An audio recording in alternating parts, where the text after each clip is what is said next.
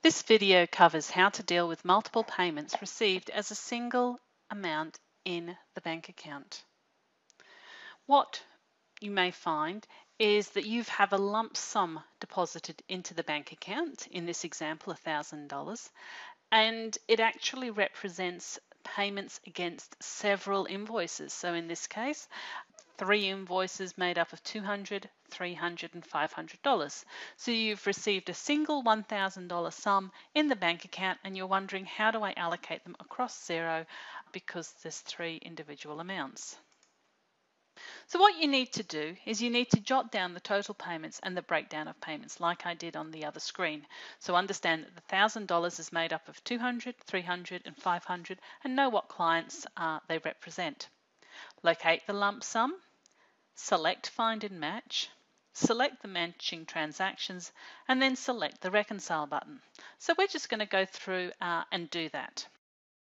So here I am looking at my bank account ready to be reconciled, and I have here multiple payments received, $1,000. So I've found the lump sum that has been receipted into my bank account, and I now need to match this against the sales invoices. You'll notice over here it's all clear.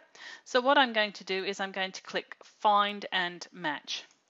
Click on Find and Match. Now I can pull that screen up a bit further, and you'll see here I actually have the customers and 300, 500, and 200. So those were the amounts. If I click on those 3 amounts made up the lump sum, and I can come up here now and I can click OK, or I can scroll further down the screen and click on the Reconcile button further down the screen.